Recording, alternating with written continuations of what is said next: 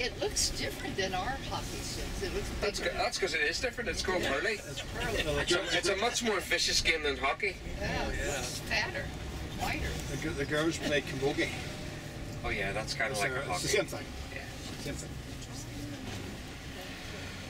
Come on, little car. So here we are. This is the Shore Road in Portaferry, and if you look over on your right-hand side, that's where you've just come from, Strangford.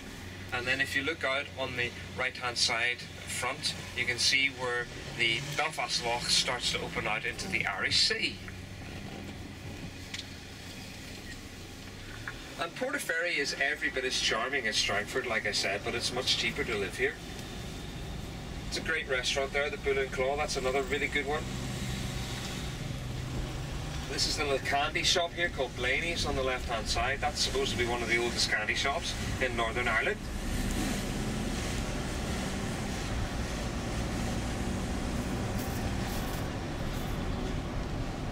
So a lot of these houses around the shore frontier, these would maybe go for about between 120 and 150,000 pounds.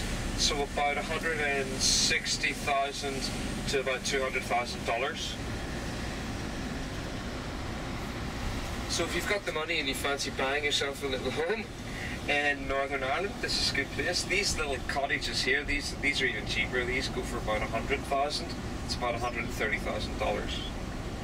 And would the people that live here, would they work here? Or would they go across on the ferry? Well, they might. It's hard to say. They might work here. They might work in Belfast. They might be retirees. Oh, yeah, yeah.